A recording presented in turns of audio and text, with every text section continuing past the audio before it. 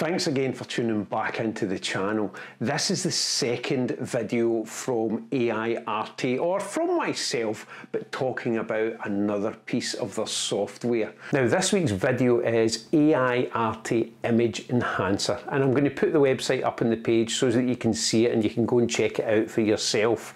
I have included lots of examples for this as well, and it's absolutely brilliant to work with for low-res images, for phone images, for mid-journey images, and it produces great results, right up to 8K. With the video, you're going to see various images right throughout, and I've included chapters just in case you want to jump through. I've went into some detail about it, and then provided other image examples, and then how to save the files at the end.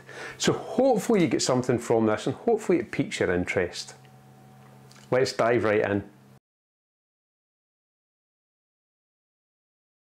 As it's AI, this next image seems to be the best one to use for this. So we have here a mid-journey generated Terminator skeleton.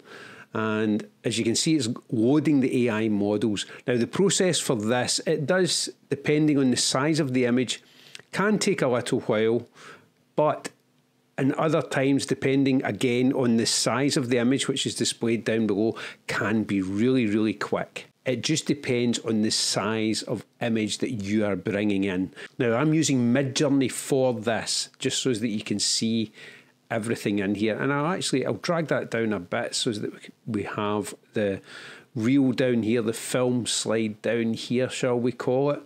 And we can look around the image and you can see the before and the after, and you can see how much that's actually cleaned that up. Now for compositing, this is absolutely fantastic. I like the roughness of that image, but that's mid-journey generated. But for compositing, this is absolutely fantastic, the details that it brings out.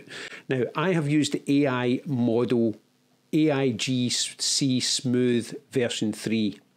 I can go in and I can use more detail, GAN version 3, smooth difference, real photo, but this isn't a real photo. So what I'm going to do is just let you see the more detail and let it run through this as well, because you have a few different options that you can use and that you can choose from. So here you can see again, this is the more detail GAN version 3. So let's just run it back through. I'm not saving any of these, I'm just doing it so that you can see the difference. So we've got that there, it's already processed that because I'm now just jumping through. And you'll also notice that I've got 2-pass processing on. If I turn that off, it will run it again. You get a higher detail, I find, with the 2-pass. You've got that, it's still there. And you can see the difference there as well without labouring the point. I'll go for 2-pass, there to there. Now, normally when I've run any images through this, I've run them through the 2-pass. And where I'm looking just now is around the eyes. You can see all the detail here with the light. See there? In the eyes. So I prefer using this with the 2-pass, and that's the smooth as well. That's what I've run most of my images through, because I can deal with any sharpness and that later in post. Now we have the upscale 2 times, 4 times, 8K, 4K. So let's run it through a 4K upscale just to let you see how this is as well.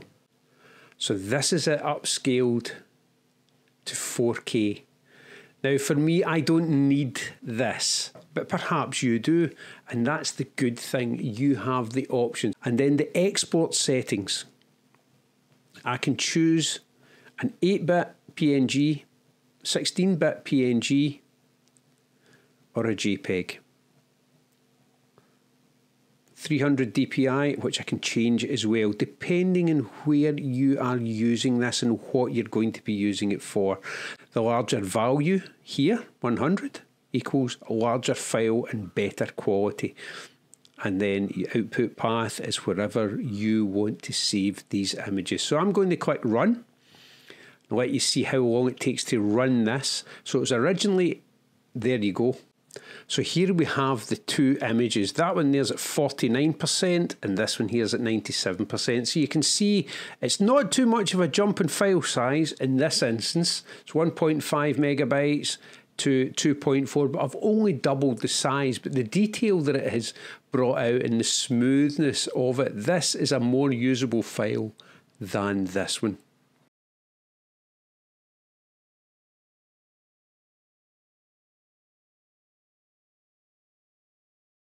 Of course, you'll get different results with different images and different sizes of images, and that's the good thing about it. They can be refined and you can take them to the point that you want them to be.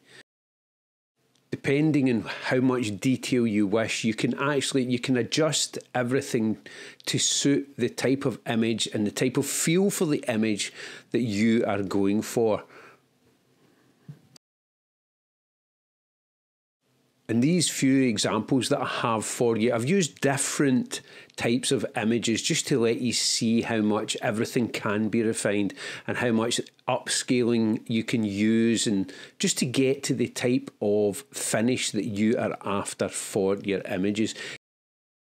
You can see the difference in the fur depending on how I adjust the settings within the software itself.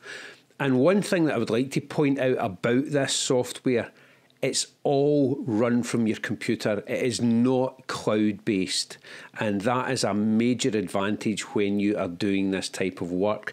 You are not waiting on anything processing, uploading to the cloud and processing. It's all happening depending on the hardware in your computer. And as you can see here, I have the NVIDIA GeForce GTX 1660 or 1560. And that's the processor that it's using to process these images. And the results I'm getting them really fast, and I'm getting the type of results that I am after. This is a downloaded image from the website Pexels. So this is an actual photograph of a woman in a swimming pool. And you can see the difference here even at 2 times. And that's with the more detail GAN version 3 and the AI GC Smooth version 3 as well. Even taking it up further in size, it's given me great results. So you can see how this would work for photographs as well and provide you with the results that you are after.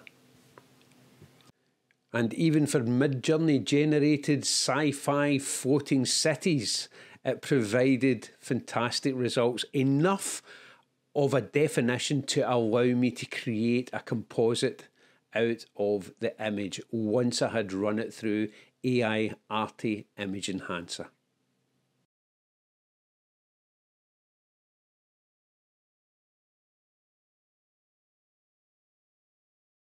These 4 images here are the size that I set up for social media, in this case 2000 pixels long edge, so whether that's going to Instagram, Facebook, wherever it's going onto my website, it doesn't matter. That's the size that I work with when I'm exporting.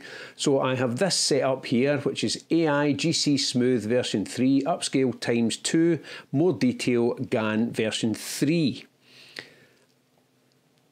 And you can see the difference there already. Even if I zoom into this chart here, watch the difference there. So you can see that there, even from this, which is the 2000 pixels that I upload by, it has made a massive difference to that. It's denoised it, smoothed everything out. Works really, really well. And I am more than happy with it. If you look at that there, let's just take a look at her face just to see. So we have that, and it's smoothed it right out. So yes, you can see that it actually, let's have a look at the grass.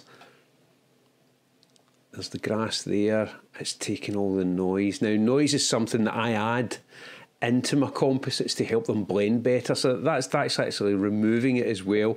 And it's done a fantastic job of it. Another thing I would like to point out about AIarty Image Enhancer is I have 4 images down here in my film reel. And if I click run, it will export all 4. And if I have more images in here and I press run, it will export them all at the settings that I have. But if I only want to export one of them, just right click on it and it'll export that individual image for you. So hopefully that lets you see if this software, this AI-driven software, is going to be a part of your workflow. Now I've put all the links down below in the description and you can go in and check it out for yourself. The follow-up video to this one is the AI image matting. Now if you struggle with masks in Photoshop or cutouts or fine hair, anything like that at all, product photography, getting clean cutouts, that is a video to look out for as well. Thanks again for watching, take care, and I'll see you in the next video.